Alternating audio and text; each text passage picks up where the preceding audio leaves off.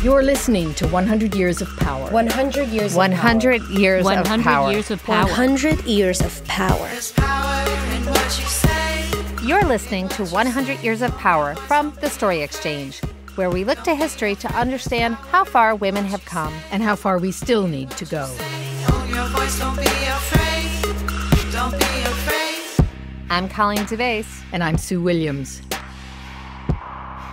So let's set the scene. It's the morning of August 19th, 1920, and let's pretend I haven't left home in a while, I haven't seen anyone.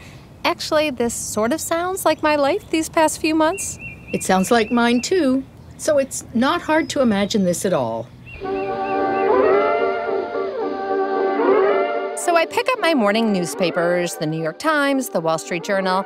Now, if something momentous had happened, I'd expect banner headlines, sort of like a few years earlier when the Titanic sank and the coverage took up the entire page. So the papers on August 19th, 1920, that's the day after the 19th Amendment was ratified, giving 22 million American women 22 million. 22 million women the right to vote. It was the culmination of a decades-long battle led by some of the most famous women in our history. Susan B. Anthony, Elizabeth Cady Stanton. Yep. Oh, there we go. I see it's on page 8 of the Wall Street Journal. Page 8? Yep. How about the New York Times? Well, it made the front page there, although a story about the Battle of Warsaw gets pretty much the same amount of play. Unbelievable. What's evident in looking at the coverage, and our researcher Noelle checked into how newsmen all over the country covered this story, instead of a celebratory tone, there seems to be a lot of doubt that this women's suffrage thing would stick. So this is perhaps a good segue into part 2 of our 100 Years of Power podcast. We're going to spend this episode looking at what happened after women got the vote. If you missed part 1, check it out. We were looking at the long years leading up to 1920. Today, we'll take you on a journey through history, from the 20s through the Great Depression to women's lib in the 60s and 70s, all the way up to the early 2000s. Stick around. There's power in what you say. In what you say. Own your voice, don't be afraid. Don't be afraid. Honestly, after talking to historians, realizing how hard these women fought for the vote, That's producer Victoria Flexner. it's kind of mind-blowing to think that the press covered it as if it was just some minor event, an anomaly of political legislation that might not even go through. You know, in some ways, it's discouraging that more hasn't changed. That's Susan Ware. I'm a historian with a special focus on the history of feminism. Susan and I sat down to talk about what happened after 1920. I hope you're doing all right in these really strange, weird times. It was strange and weird. And what you'll hear might seem anticlimactic. Not a lot happened for women immediately after 1920, except perhaps the 1921 Shepherd-Towner Act, Which provided federal funding for maternal and child care, and then the Cable Act of 1922. which ensured a woman would not lose her citizenship and therefore her right to vote if she married a foreigner. There really weren't that many specific laws that were passed that one could say were directly because women voters demanded them. Do you think perhaps it's a fair statement to say that women had to learn how to become politically active? I would turn that around and say, again, harking back to suffrage, is how political they actually were without the vote. And they were able to mobilize through voluntary organizations, through their own groups like temperance and suffrage, and they really made a difference. And let's not forget, during the final push, suffragists even had to grapple with the 1918 Spanish flu pandemic. Rallies and speeches were canceled. But they still got it done.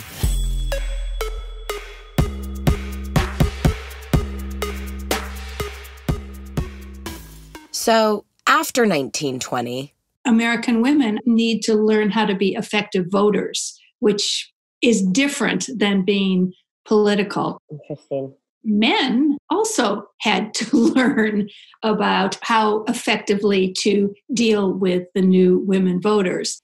I think there's a learning curve for both men and women in in public life in the 1920s and 30s. I asked Susan to explain the difference between voting behavior and being a politically active citizen. Well, I vote once every 2 years or so, but I'm much more politically active than that, supporting organizations and reaching out to politicians as a constituent and a whole range of political behavior. When Susan said this, it really made me stop and think. How so? Well, we've been so laser focused on voting, on suffrage, on the concept of voting as a means through which women could improve their lives. But Susan's right. Being politically active is about so much more than just voting. So one might argue that after suffrage, women now are freed up to mobilize behind other issues. That's right. And here we start to see one very famous woman leader emerge, not just on the national stage, but on the world stage.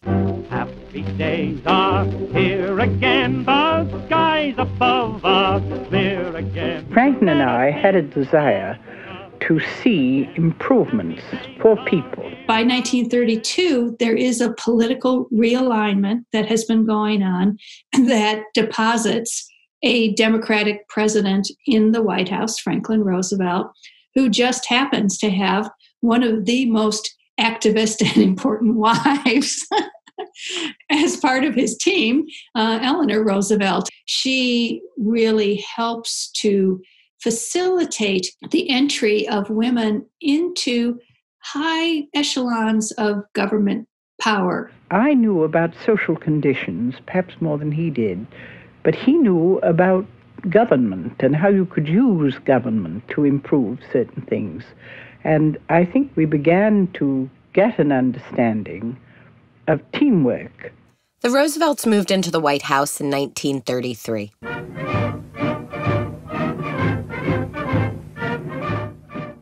That the only thing we have to fear is fear itself. You have this terrible depression, unprecedented, and a government, a federal government and state governments that decide that they need to take unprecedented action. FDR's plan, of course, is called the New Deal. One program that comes out of it is Social Security. And while FDR is generally credited as the architect of the New Deal, there were a huge number of people who worked on it behind the scenes, including Eleanor, of course. And I just want to pause for a second here to talk about this time period and what's going on with women in general.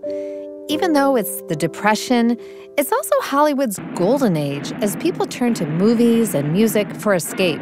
We see the emergence of female artists who are still legends today. There's sex symbols like Mae West, of course. Well, when I'm good, I'm very good.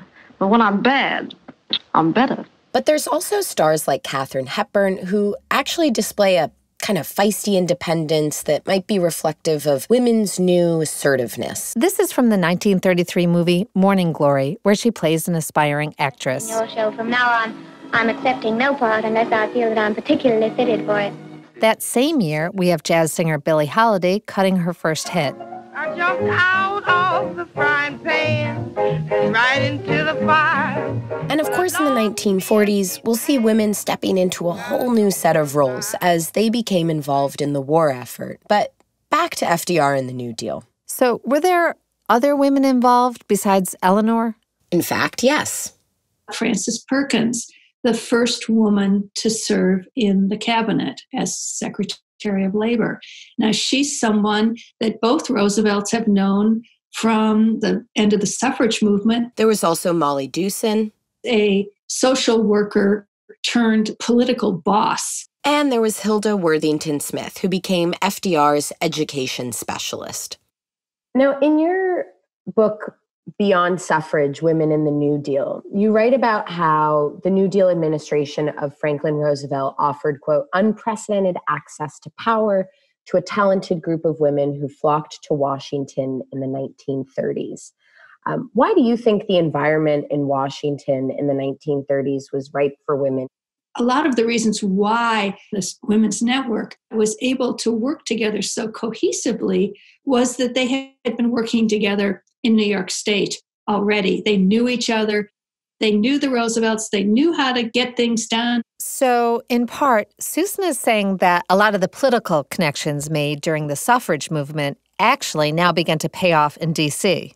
Basically, yeah. I mean, we know that a lot of politics is about connections and relationships, and though women might have been new to official political positions, they had been politicking since the mid-19th century. And so, because the expertise of many of these women was in the field of social welfare, they were the ones who knew how to put these programs together and how to administer them. This podcast is called 100 Years of Power, but one thing I've learned in my reporting is that women had to carefully and quietly wield any newfound power, especially in the decades after suffrage passed. They were guiding the hands of men in power rather than being in the limelight themselves. There would often be a male head of, let's say, the Social Security Administration, and a female would be the assistant head or something. The women were quite happy to stay in the background because to them, it was just amazing that here they were working at the highest levels of the federal government on causes that they had cared about.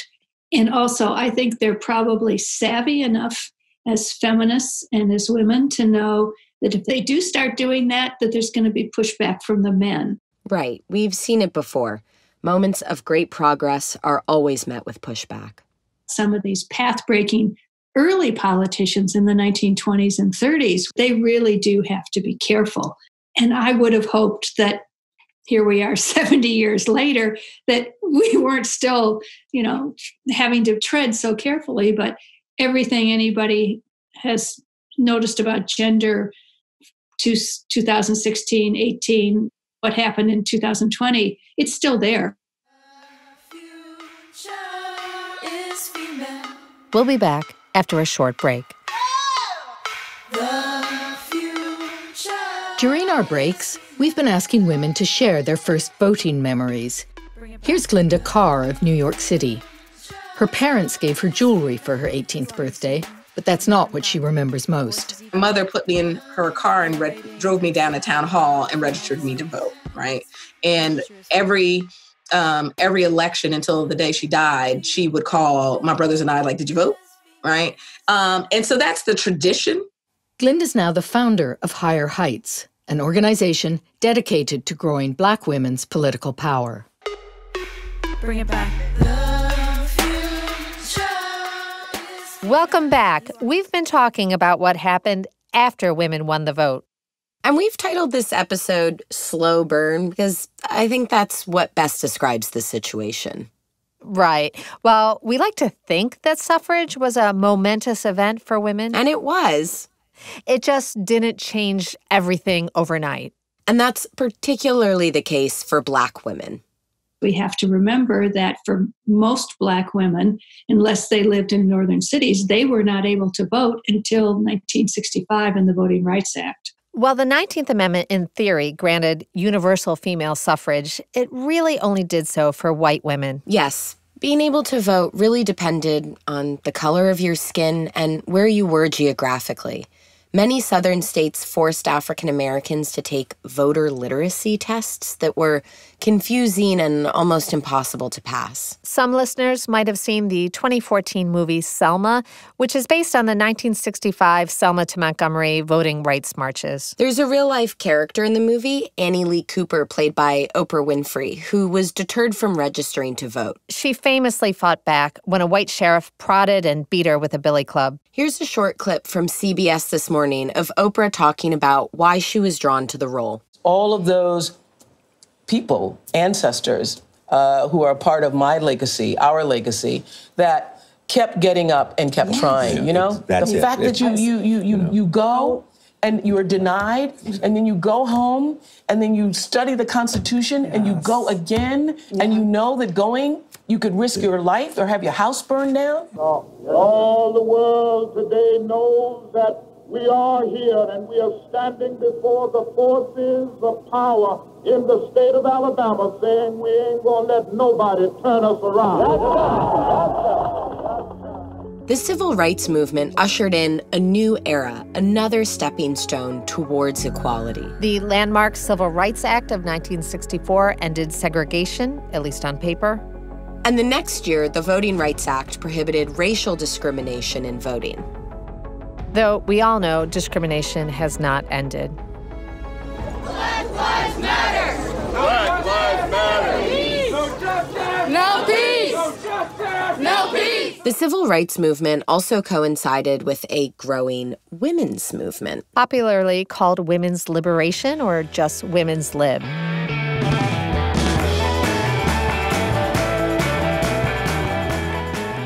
The suffrage movement is often now referred to as first-wave feminism, while the women's movement is what we would now call second-wave feminism. And who were the women leading this new movement, the Anthonys, Stantons, and Stones of their day? Well, just as Elizabeth Cady Stanton had that revelation in 1848 one day at afternoon tea, pouring out the torrent of her long-accumulating discontent, a woman named Betty Friedan did something similar when she published her 1963 book, The Feminine Mystique. Ah, The Feminine Mystique. This was incredibly influential. It was a total game changer. It was coming off the 1950s when women had been taught to live in pursuit of marriage and motherhood, but they'd also been exposed to higher learning, and instead of being allowed to explore their own intellectual passions, they found themselves living lives dedicated to child rearing, casserole making, and martini shaking. Well, one of those three doesn't sound too bad. Well, they were largely making the martinis for their husbands. Now I'm outraged. In all seriousness, this was when housewifery was repackaged as a career. She's got a man she's promised to love, honor, and keep house for the right way. That mean I never have to help with the dishes? Never. Exactly. And the frustration these women felt, well, Friedan called it so famously, the problem that has no name. She wrote of it, each suburban wife struggled with it alone. As she made the beds, she shopped for groceries, matched slipcover material, ate peanut butter sandwiches with their children, chauffeured Cub Scouts and brownies, lay beside her husband at night. She was afraid to ask even of herself the silent question, is this all? Friedan's work woke up a generation of housewives who, though they had been given the vote, were finding that this was not quite enough. And women like, say, Shirley Chisholm began to fight for something more. And my presence before you now symbolizes a new era in American political history. Shirley Chisholm became the first African-American woman elected to Congress in 1968. During her time in Congress, she served on the Education and Labor Committee, the Veterans Affairs Committee, the House Agriculture Committee. An odd appointment for a New York congresswoman representing Brooklyn. It was a slight for sure, but she turned it around and used her time there to expand the food stamps program. That's a creative way to wield power. What happened after that? Well, in 1972, she ran for president, becoming the first Black major party candidate, also making her the first woman in history to ever run for the Democratic Party's presidential nomination. She said of her candidacy, I am not the candidate of Black America, although I am Black and proud. I am not the candidate of the women's movement of this country, although I am a woman, and I'm equally proud of that. I am the candidate of the people of America. As so many generations of women before her have learned, and so many generations of women are still learning, her time had not yet come. She said later of her candidacy, quote, I met more discrimination as a woman than for being Black. Men are men.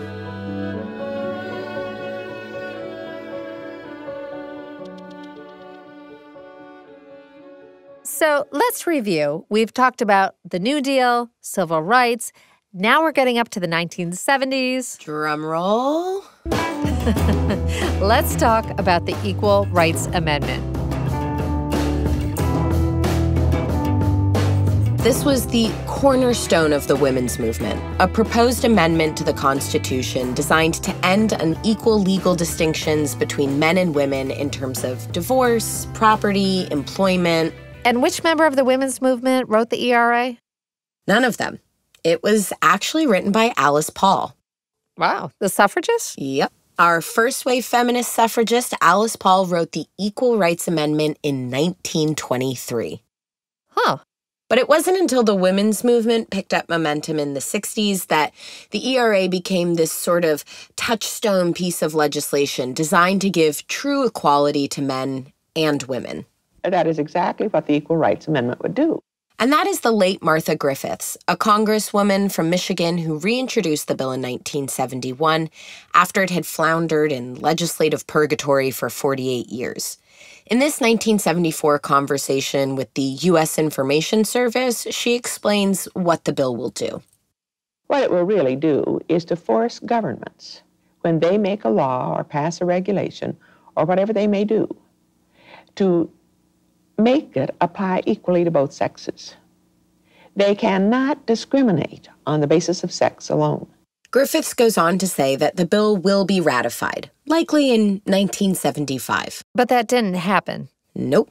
Despite epic efforts by the National Organization of Women and support from iconic activists like Gloria Steinem, there was a sizable contingent of women fighting against the ERA.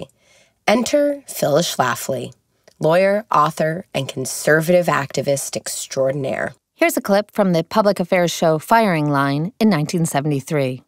We find as we look into the matter that ERA won't give women anything which they haven't already got or have a way of getting. Nobody can match Phyllis Schlafly. She knew how to get things done, and she knew how to play the media. And can you imagine if she had been a man? I mean, she would have been president. Yes, I think she probably would have. She organized housewives across the nation to pressure their elected officials to vote against the ERA because she believed it would destroy the very core of what she believed female identity was. Some listeners might know her story from the new FX series Mrs. America, where she's played by Cate Blanchett. It's hard to know what really gets people motivated to be politically active and then to be good at it. And then why certain people end up going one route and other women end up going another route. It reminds me of the women who fought against suffrage. It does. And it's hard for me as a person who did not grow up during these times to understand why women throughout history wouldn't want equal rights. Because women are isolated, they are lonely, they know they are alone, and they're kind of scared of everything, including themselves and their shadows. That's Gina Luria Walker. I'm professor of women's studies at the New School in New York. She's also the director of the New Historia, an initiative committed to uncovering women of the past who produced knowledge and incorporating this new knowledge into literally a new history. Full disclosure, I studied with Professor Walker at the New School. And there are women who are determined to figure out how to move the collective of women forward. But that is so hard because women are so divided. Yeah. And they're divided by all the things that divide men. Because women as a group are just as diverse, just as complicated. And ultimately, Phyllis Schlafly and her followers defeated the passage of the Equal Rights Amendment, arguing it would force women into combat, legalize gay marriage, abortion, and destroy traditional gender roles. If we're talking about how women in America have wielded power, well, this is one hell of an example. Schlafly proved that women had political power, even if it's not necessarily the kind of progressive power that some had envisioned. Where does the ERA stand today? Well, states had until 1982 to ratify it, so that date has come and gone. But in recent years, with the rise of Me Too and now fourth-wave feminism, there have been renewed efforts. Nevada ratified the ERA in 2017 and Virginia just a couple months ago in January. So I guess the fight continues. But even if the ERA did not pass, there were still specific grievances that could be addressed. Coming up, we cruise into the 1980s and the Big Bang in women's entrepreneurship. Stick around. The Story Exchange is a nonprofit media company that provides inspiration and information for women entrepreneurs. If you like what you're hearing, check out Episode 1 about Susan B. Anthony and Elizabeth Cady Stanton, featuring historian Ellen Dubois. It's Episode 1, Battle for Suffrage. Welcome back. We were still at that point in the 80s, still proving that we could do this shit, if you remember. That is Nell Merlino. Oh, I like her already. It was not a given that we could run companies or be on the Supreme Court or any of that. Nell is perhaps best known for the creation of Take Our Daughters to Work Day with Gloria Steinem at the Ms. Foundation in the 1990s. I first interviewed Nell years ago, back when I was a business reporter at Dow Jones. Around 2005, which I think is around when I met you, because I think that's when you were probably... Make Mine $1 million. Absolutely. Nell created a long-running program called Make Mine $1 Million Business. Which challenged women with micro businesses to grow them to $1 million enterprises.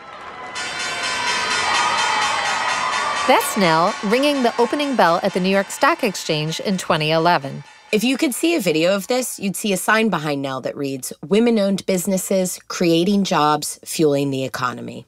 A lot of these businesses started at home. They were opportunities to increase your freedom and to set your own boundaries, as opposed to constantly trying to fit yourself into a model that was never designed for women, and particularly not designed for women who were caring for children or parents. Mm-hmm. You're talking about the corporate model. The corporate model, just, or the factory model. So Nell has seen women take control of their lives and their finances by starting their own businesses, often home-based businesses. And we are so reminded of it again with everybody at home, working, cooking, everything. Everything is happening in the house. But it is what drove a lot of women to start businesses, because at least everything was in one place, which was the house. Of course, to start your own business, well, really to grow it, you need capital. Like a line of credit or a bank loan. Exactly. And for women, and this is hard for me to wrap my head around, even in the 1970s, it was impossible for women to get a credit card in their own names, which leads us to the Equal Credit Opportunity Act of 1974. That was national. That was Lindy Boggs. I want to say Bella was on there. Bella Abzug, a congresswoman from New York, sponsored the bill. The story, and it's a good one, is that Lindy Boggs, who filled her husband's seat in the House of Representatives after he died in a plane crash, had sort of this genteel Southern charm. She was from Louisiana. And when the House Banking Committee was considering a version of the Equal Credit Opportunity Act, which would make it illegal for creditors to discriminate based on race and other factors, she noticed that sex or marital status wasn't included, so she handwrote it in and gently suggested that the omission must have been an oversight. It passed, and President Gerald Ford signed the bill into law. Around that time, the National Association of Women Business Owners, or NAWBO, formed and began lobbying around a new cause. There were logical progressions in this whole movement. They then move on to do HR 5050 in 1980 or 88. And this was a big one. HR 5050 is also called the Women's Business Ownership Act. It eliminated state laws requiring women business owners to have their husband or any male relative co-sign a bank loan. A witness during the HR 5050 hearings testified that she didn't have a husband, brother, or living father available, so she had to have her 17-year-old son co-sign the loan because in the eyes of the government, he was more responsible by virtue of being a male. I mean, this was the 1980s. NAWBO has called HR 5050 the Big Bang of women's entrepreneurship. And I wanted to ask if you agree with that. Is that how you viewed it? How significant was it? I think it's significant in that women, they were now being included in conversations that we had not been before. I think a lot of it was cosmetic, but what we know now is all the research about if you can see yourself, if you can see it, you can be it. I think that was incredibly important in terms of the recognition. Think about this time. This is when Sandra Day O'Connor pops up. You are starting to see this inevitable, I'm going to call it appreciation for the expanded role that women were playing in everything. Since that legislation passed, it's probably no coincidence that the number of women-owned businesses has grown at incredible speed. The most recent estimate, pre-corona, is that there are almost 12 million firms owned by women. Yeah, that's about 1/3 of all U.S. small businesses. Though we should note here, while there has been this progress, the very issue that Nell set out to address a few years back about women entrepreneurs not making as much in revenue as men is still an issue. If you zoom in on million-dollar businesses in the U.S., if you take a look at, say, 5 of them, only 1 would be owned by a woman. So, and I ask this as a millennial who has always seen women working and success stories like Arianna Huffington or Tory Burch, why is this still an issue? Well, part of it is that we're just starting to see a proliferation of role models for young women to emulate. That wasn't there for previous generations. Maybe there was Oprah, we all love Oprah, but there simply weren't very many super successful women in business.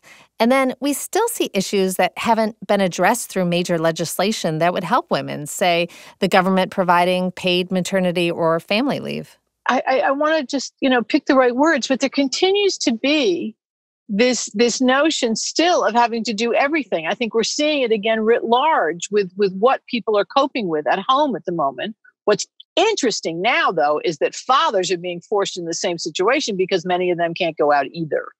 So that has set up an interesting dynamic. But historically, it was us who ended up in these situations. We don't make as much money because we have a lot to do. And then, last but not least, there is still a disturbing lack of access to capital for women business owners. That the boys, not all of them, but most of them still lend to each other. Today, perhaps a little differently than 30 years ago, we see this most painfully in the venture capital arena. So we're talking high-growth startups. There's about $100 billion in VC given out each year. Only 2 to 3% goes to women-led teams. So that probably impacts women in tech the most. That's right. But I asked Nell about this, as I know that lack of access to capital can hamper the growth of women-owned businesses across a broad swath of industries, and that directly affects women's ability to control wealth. She once told the New York Times that women's economic independence is the missing piece in the evolution of equal rights. Can you tell me what you meant by that? Literally, that we are not in the same rooms still when the big contracts are being whacked up. I would be very curious with the $1 trillion in stimulus, how much went to women-owned companies, how much went into the hands of women at a level that would refinance or help them pivot businesses. We still see the old boys network come up in situations like that, even though Nancy Pelosi is deciding on it systemically. We haven't gone far enough in terms of making sure that women are in, the places where the money's being doled out.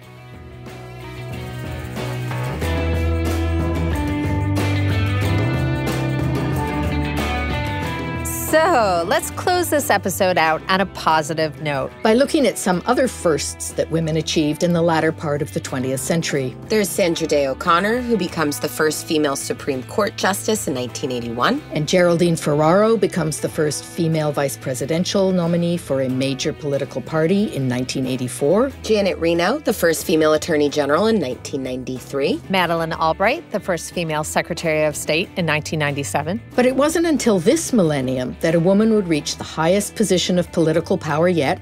Spoiler alert, it wasn't Hillary Clinton. It was Nancy Pelosi, who in 2007 became the first female Speaker of the House of Representatives, meaning she's the most powerful individual in Congress, and after the vice president, she's next in line for the presidency. Looking at these dates, they're all so recent. I asked Nell Merlino. When you say the pace, do you think it's moving quickly or at a snail's pace? I think it's both. My grandmothers were the first women in my family to vote. And the difference between my life and theirs is just unbelievable in terms of my health, my wealth, my mobility both in terms of revenue, but also all the places I've been around the world.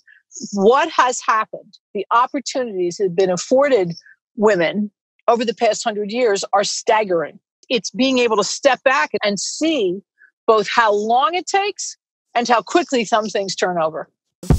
You know, to me, the future as female means that no longer will female qualities be subordinated to male qualities. I want to live in a world that is collaborative, a world that is emotionally intelligent, a world in which we are linked and not ranked. The future is female. I think whatever politically active women are doing today is really standing on the shoulders of the suffragists. Here's Susan Ware again. And yet, a lot has changed. As a historian, what's been so rewarding for me is telling these stories of what women have contributed and then trying to share them so that people today they know that they're not the first women to have tried this, and that there are lessons that can be learned, good and bad lessons, but that they're part of a larger history. And I find it a very empowering history, thinking about being part of this larger trajectory. Vic, I know you got a little emotional during that interview. Don't start crying. I did, because there's something quite moving about situating yourself in this grand narrative of women's history, understanding that your life experience is shaped by the efforts of the women who came before you, women who fought for every privilege and right that you have, women you will never know, but who have changed your life.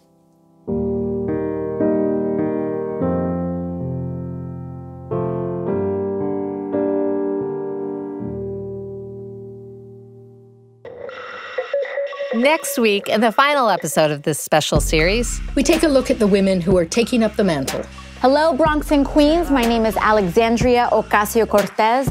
A new generation of women taking us into the future. Fictitious depictions of girls must die out. If we want to live in a world that triumphs, I am just talking about loving the femme.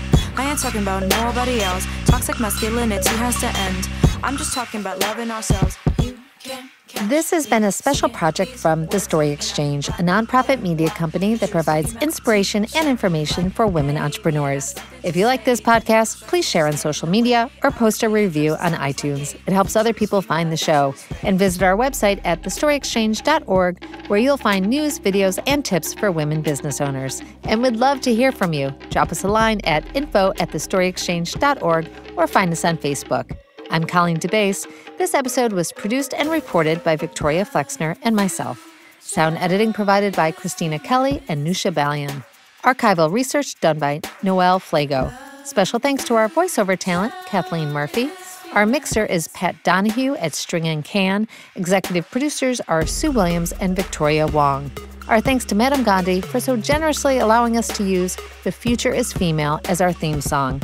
The song Near Light, performed by Oliver Arnolds, is courtesy of Erase Tapes Records and Cobalt Songs Music Publishing. Archival clips come from the New York City Municipal Archives, Creative Commons, and the Franklin D. Roosevelt Presidential Library.